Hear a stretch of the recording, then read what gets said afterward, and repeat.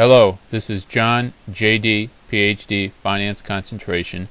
In this video, I'll be discussing the compound annual growth rate, solving for the interest rate and the future value of a lump sum. Here's a hypothetical example, solving for the compound annual growth rate, that is, solving for the interest rate and the future value of a lump sum.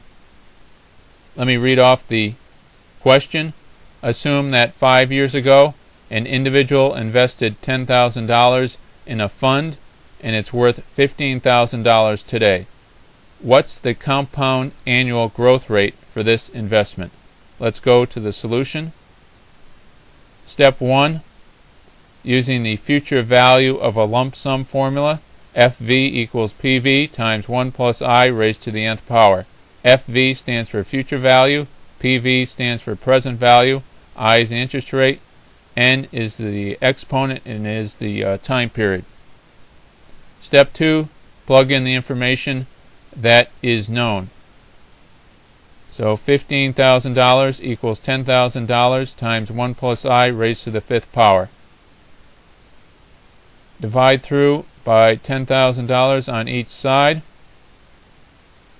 So in step 3 you have 1.5 equals 1 plus I raised to the 5th power. Now raise each side to the 1/5 power. So 1.5 raised to the 1/5 power equals 1 plus I to the 5th raised to the 1/5 power. Now on the right side, those powers will cross out each other, so you'll be left with 1 plus I in step 5 on the right side.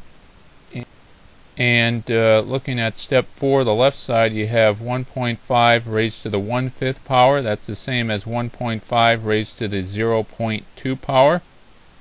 If you do that calculation, you should end up with 1.0845 for the left side of step 5. So let me read off step 5. 1.0845 equals 1 plus I. Now in step 6, solve for I.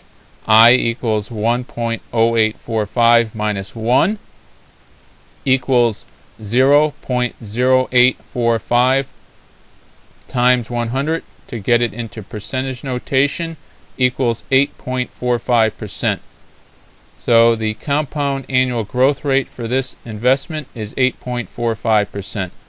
This is a hypothetical example, a hypothetical question. Thank you. Bye.